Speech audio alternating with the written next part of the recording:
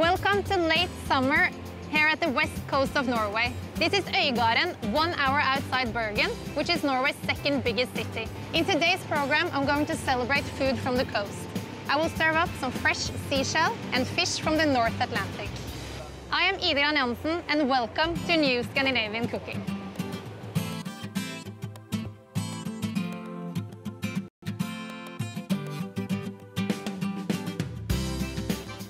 For many centuries, this region has been an important trading center in the country, and people here are very proud of their origin. Since ancient times, this cold and clear water around all these islands has been a paradise for fish and all kinds of seafood. And today it is the perfect place to go diving for your dinner. And with a little help from my friend Alf, I will get enough fresh seafood to serve the best fish salad I know. Hake ceviche with local plums and herbs from the island. And I will also make a Norwegian version of an American classic, the lobster roll. But since the season for lobster is not due for another month, I will use the sweet crab meat instead and serve them with a Øygarden scented aioli, which is absolutely lovely. Finally, I will make a fish soup from the coast with trout and freshly caught Norway lobster. And not all soups have a long preparation time, but I promise it will be packed with flavors.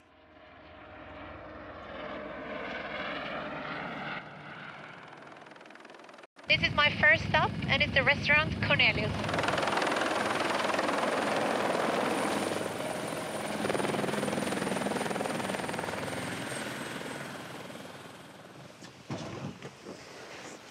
Tusen takk. Hello, Ida. Welcome to Cornelius. Thank you. And also the capital of the seafood of Norway. Oh. We have the best there is from the sea. Come on, I'll show you.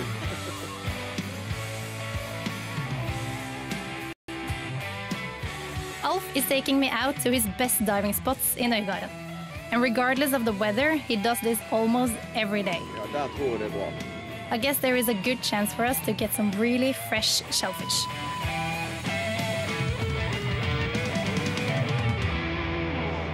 Do you have to be a certified diver to dive here? No, you have to be a certified diver to dive. Yep. But when you have the normal certificate, everyone here in Norway can dive and pick scallop. Okay. Or pick whatever they find. Yeah. I love it when it's no regulation. Yeah. I hate regulations. But then it is a lot of scallops and oysters Yeah, at it's the a lot. sea. Yeah. It's a lot. All my work is like a hobby. Okay, good luck. I won't be able to save you. No. No, normally I'm coming up again. Okay, that's good. Normally. Oi. Now Alf is going to dive, but not so very deep, and hopefully he will bring up some scallops or oysters. We will see. When you go below the surface, it is like entering a new world. A fertile and lush ocean environment with clear water, large kelp forests, and an abundance of shellfish, like scallops and the edible brown crab.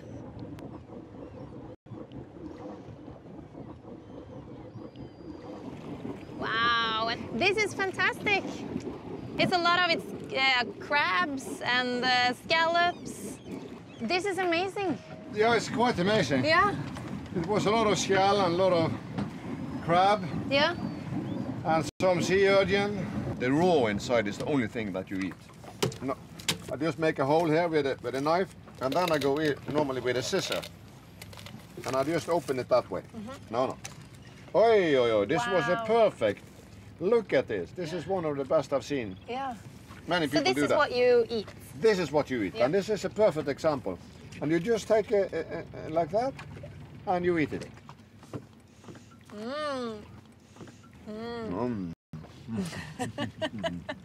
This is good stuff. Yeah.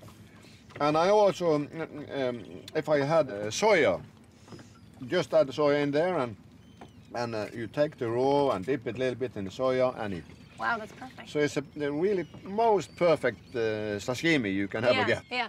Is it difficult to get them at the store? Yeah, in the fish market in Bergen you can get them in. Yeah.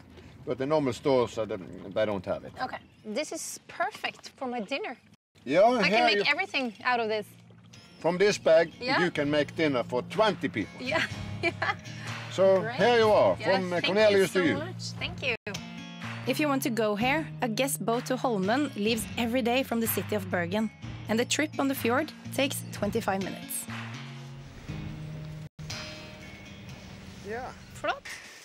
Skal jeg hjelpe deg? Vi kan ta sammen. Det er dagens fangst.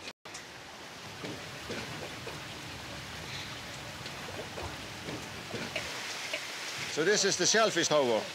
So I have a lot of scallops. They're huge. Oh yeah, they're really huge. Beautiful. We didn't get any oyster today. I know. So, but we have it here. And this is Norwegian flat oyster. Yeah, because most people think that oysters are from France, but this is from Norway, right? Yeah, Norway had a great history actually with the oyster farming. Yeah. So now you're going to try very good Norwegian oyster. Yep. Picked at Ida Gran-Jansen, just out of here. And you know the weather here on the west coast of Norway changing quite a lot. Earlier we had beautiful weather and now it's raining. And at Cornelius we have something that we call for meteorological menu. So we are changing the sauces a little bit accordingly to the weather. So when it's raining, we have some heavy sauces. Yeah, I use this sauce, it's coriander and chili and soya sauce. So that we're following the weather. So this will Thank you. keep you warm. Oi, oi, oi. How many oysters do you eat each day? The oyster here, they contain a lot of minerals. Yep. And a lot of protein. So I eat more or less 5, 6 oysters every day if I can. Yeah. This is Norway. Yeah, it is. It feels like you eat the fjords. Yeah, it does. It's so salt and fresh and good. I'm going to make a ceviche for later. Yeah. So do you have any fish I can use? Yeah, we just got in a big deep water fish. Lysing, hake is it called in English. Great. So we have that, you can have that. Okay, thank you. Hello. Wow, look at this fish. It's huge. It's huge. Yeah. And this fish is perfect for ceviche. Yes. This is hake, because normally it's a Mediterranean fish. Coming north here, especially in the summertime. And the fishermen actually hate this fish. They don't go in the fish nets, and to get the nice fillets out, you actually need to cut your fish nets to get them out. Oh, so how do they catch them?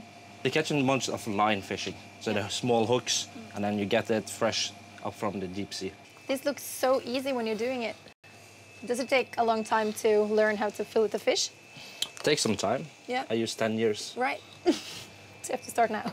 Or I have to start now. Finish when I'm 40. This is perfect. Beautiful. Yeah. Okay, Enjoy. thank you so much. Yeah. Yeah. Enjoy it. Thanks.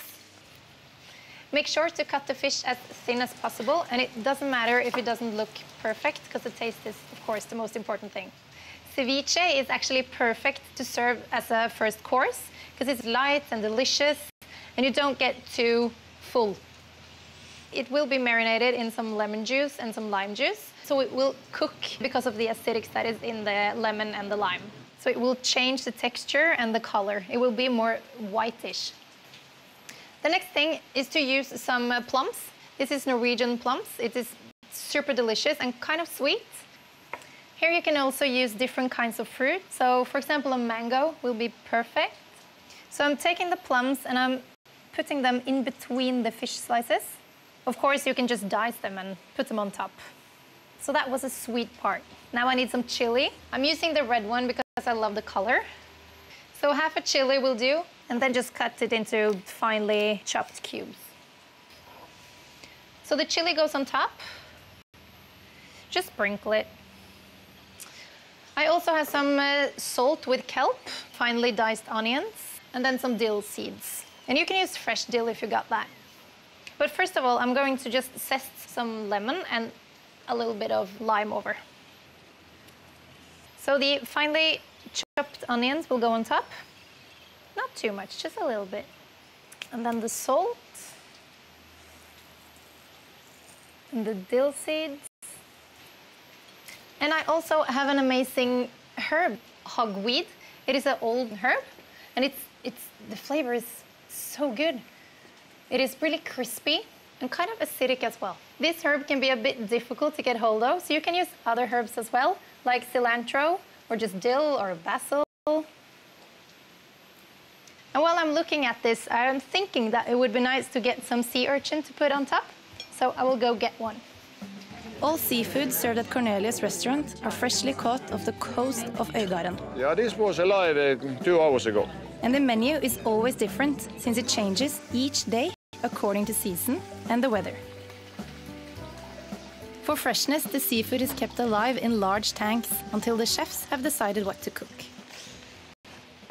Oh, I caught one, actually. It wasn't that difficult. Look at this. I think it's so beautiful.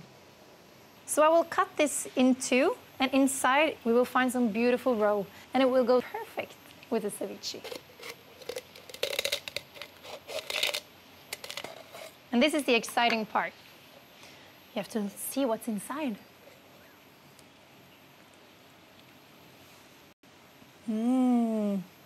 So this is some beautiful roe, and this is a delicious part. And you can eat it raw. So this is my take on a ceviche from Øygarden. I will serve it to Alf, and hopefully he will enjoy it.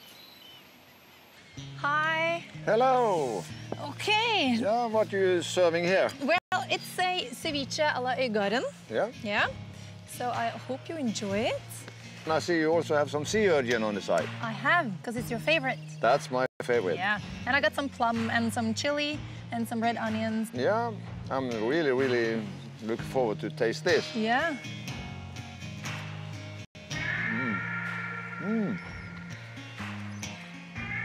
Just the right amount of lime. This was really great. I could eat this every day. Cheers. Cheers.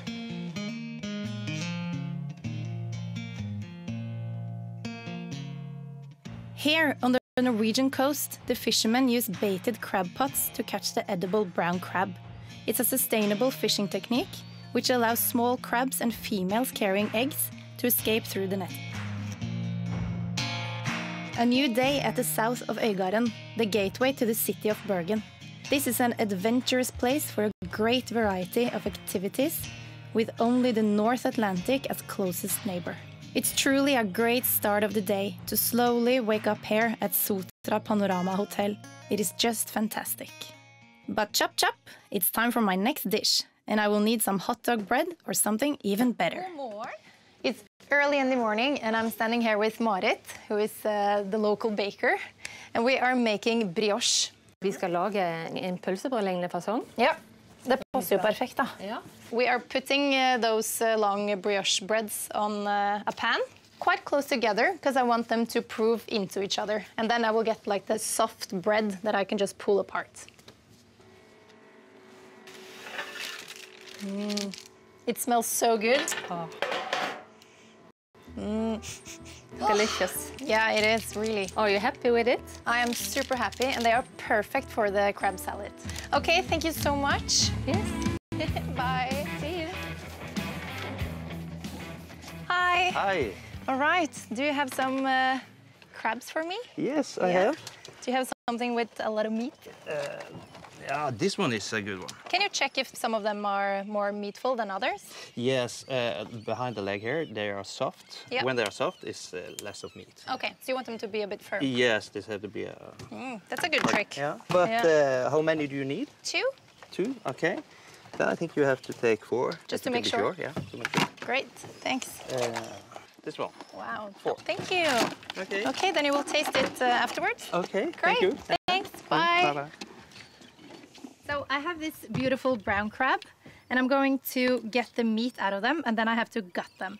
So to do that, I am putting my finger in this hole, and then I am pulling, like this. And here you maybe think, what can I eat? And actually you can eat most of the meat, but first I have to remove the mouth and the stomach. And to do that, I am pressing down with my thumbs on this area, and then I suddenly hear a click. Hey! And then it's very easy just to pull this out. And the rest of it I can use. So that meat that is left, it's safe to eat. It's not just inside the body that you can find meat. I think actually that the best meat is in the claws. Okay. And this is so good. Wow. And actually the meat is going all the way out through the claw. The best crab meat you will actually find in late summer or early fall. That is when the crabs have the most meat and they are juicy, and yeah, that's the time you want to eat them. So I'm making the crab salad, and for that I need one shallot, and I will finely dice it. I'm putting the onion into another bowl. This will be my mixing bowl. And other good stuff, I have some homemade aioli or mayonnaise, if you want to call it that. It is made out of egg yolks and some oil, and a little bit of mustard and some lemon juice. And then I got some full fat sour cream. This is so good. And I need some Dijon mustard, so a big teaspoon and a little more. Also I will use some lemon juice, a little bit of salt and some fresh pepper. Start with a little bit and then you can taste it and then add some more if you want to. So good. I got some fresh herbs. This is actually the flower of dill and fennel. So I just pinch the top off and put it into this salad. I have this homemade brioche buns, so I'm pulling it apart, slicing it in two, and then I'm filling them with this lovely crab salad. I also got some marigold, and they are so beautiful. So I'm just decorating them with some of the leaves. And now it is done. So this is my take on the classic American lobster roll. It's a Scandinavian crab roll. And it is delicious and honest, and I can't wait to taste the whole thing. Hi! I wonder what you think of this. It looks nice. Yeah. Really delicious. Really good. And Mart, it's your idea to put the curry in the bread. So I hope you really like it. So just dig in. Okay, thank you. And you have to be honest about what you mean. Okay. It's really good. Delicious. I'm happy to hear it. As you have seen, the sea brings prosperity to the west coast of Norway. It was the rich fisheries that made it possible to settle here, and also what made merchants to come from faraway places to trade with the locals at the fish market in Bergen. Fish has always been important here, and most people were fishermen. So I decided to meet up with Bjørg Kristoffersen from the Coastal Museum in Øygarden, about a 45-minute drive from Bergen. Bjørg knows more about how life was here on the islands in former times. So now we are going out to see a fish farmer. Yes, and that is the modern way of fishing. Yeah. The sea has always been important. If you go back to the first people coming to Norway after the ice period, they came to this area, and that was because of the rich fisheries along the coast.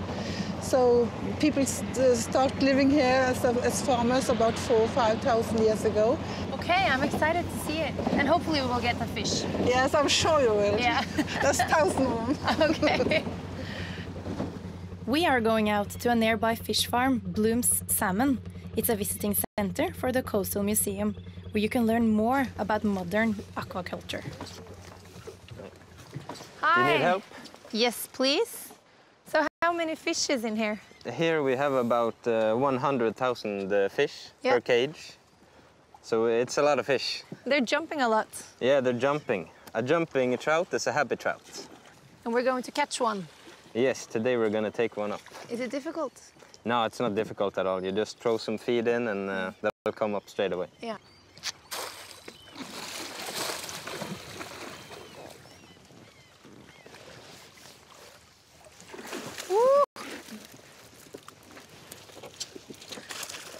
This is a beautiful fish. Yes, it's huge. It's a beautiful rainbow trout. Yeah. Probably around 5 kilos. Yes. How do you see the difference between a salmon and a trout? You see the difference in the length and width of the trout. It's much shorter and much wider. And we also have these spots here. Yeah. So the salmon doesn't have any spots? No. Okay. Can I bring him home? Yes, you can take him with you if you want. Make some No delicious problem. food? Yes. Great.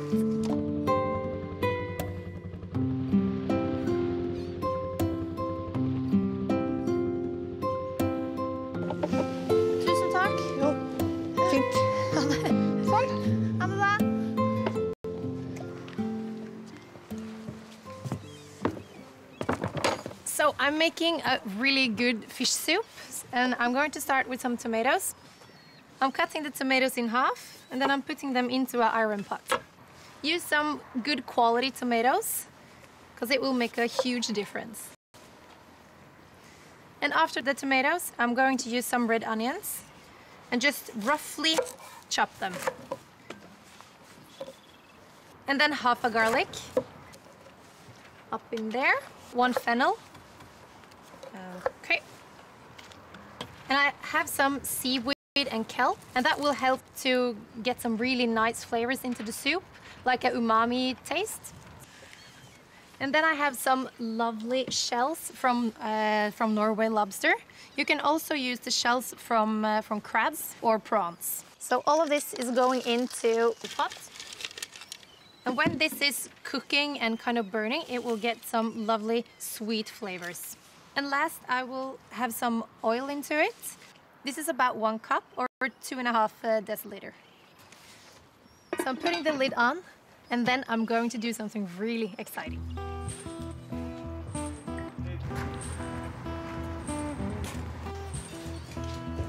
Hi! Hello again! So here you are. Yes, I am. Yeah. Can I borrow some fire from you? Of course you can. Great. Let me help you. So I really want to fry off the shells. Okay. Is it possible to get some more heat? Yeah, of course it is. You can pump up this. Okay, You can do I it. can try. Yeah. Just pump. Yeah. Here we go. So when I'm frying up the shells, it makes the soup really like sweet and the flavors are coming through so much more than if you don't. It looks great. Yeah. And also, I have something in my pocket. Oh. It's a paprika. Yeah. So I want to burn it off. Yeah. Can I just put it in here? Of course. Let's see. I'll help you. Let's Okay. burn it up. Yes. Let's get some more heat. It smells good. Should we check out the sweet pepper? It should be done. It should be black. And it is. That is black. So now the shells are fried. Yeah. So I can put in some water to make the broth. How much water? So this is 10 cups or 2.5 liters. Do you got some coffee? You want a cup? Well, the soup wants. The soup wants Yeah, one, of it's course. just to get some more flavors. Oh, Yeah, exciting. it's a little trick.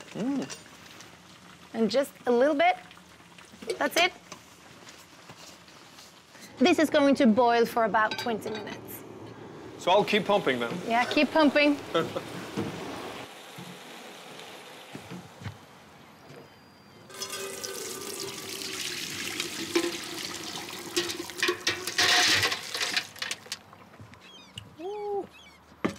And then I'm going to make a grilled sweet pepper mayonnaise, or a rouille, that is called in France. I'm just pulling the skin off, and then I am cutting it in 2. And I'm using a small blender just to blitz it up. So about 2 tablespoons of the sweet pepper puree. And you will see this beautiful color.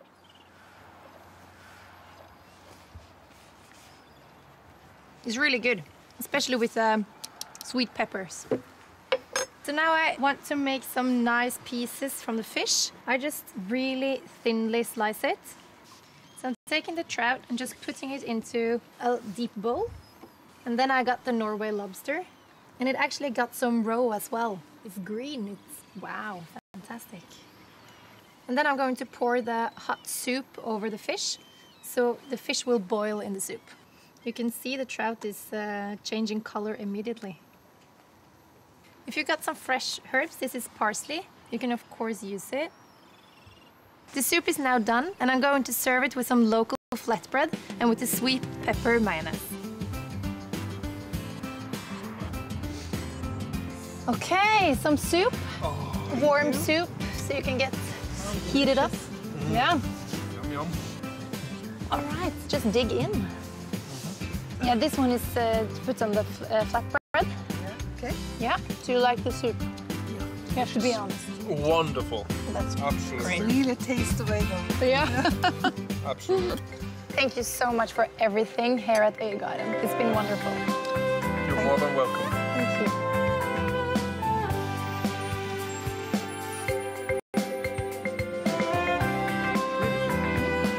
It should be done. It should be black. And it is. That is black.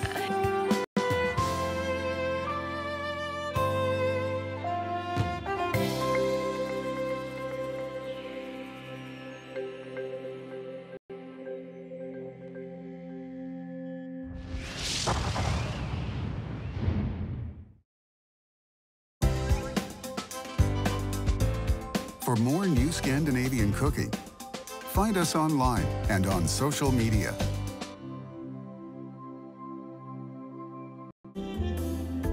Funding for this series has been provided in part by the following: Ringsaker Municipality in Norway,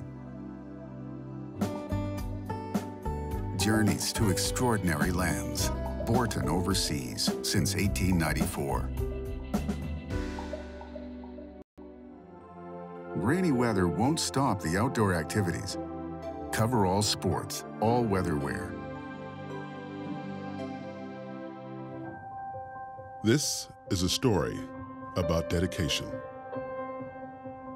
It's about the willingness to go the extra mile,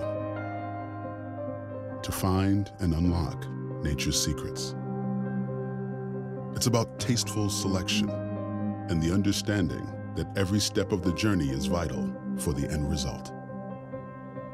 This is the story of Evergood, a story that always ends well.